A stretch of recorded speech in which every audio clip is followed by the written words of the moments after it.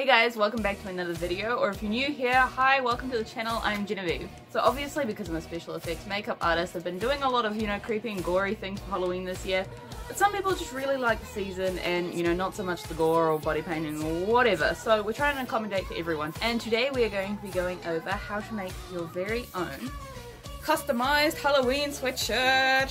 I think this is hella cute, and this is all done with stuff that you can find from a very easy arts and craft shop or something like that. Anyway guys, without further ado, let's get into it. Voiceover. So to get started today, after you've gotten your plain jersey, we're just going to be using some acrylic paint. All of my paints I got from the warehouse, which again is just pretty much like your Target. You can also use specific fabric paint, but acrylic works just as well. Then I started out by marking my design. It's kind of hard for you guys to see on here, but it just had to be dark enough for me to be able to see the outline, but light enough that it would still be able to wash out of the jersey. Next I started marking out the cup with some tape. Then taking a mix of dark reds and bright reds, I just started blending at the bottom of the cup, going up with yellow and white until I got the desired effect that I wanted.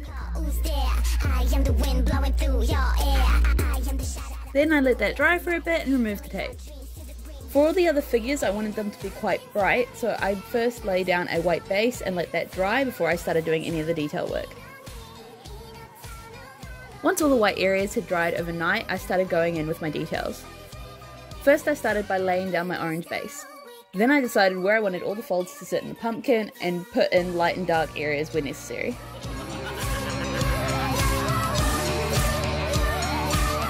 Once I had all the details that I wanted, I then started working on the face. For the faces, I just used a mix of triangles and circles to make the eyes, tiny triangles for the noses, and then some crooked smiles for the mouth. And lastly, I went over the whipped cream just with some light grey, just to add some shadow areas. And there you have it, your very own custom jersey.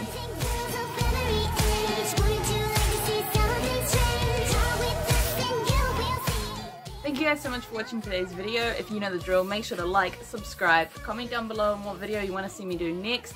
When you subscribe, turn on the post notifications so you get a post every time. No. Also, when you subscribe, make sure to click that little bell icon so you get post notifications every single time that I post.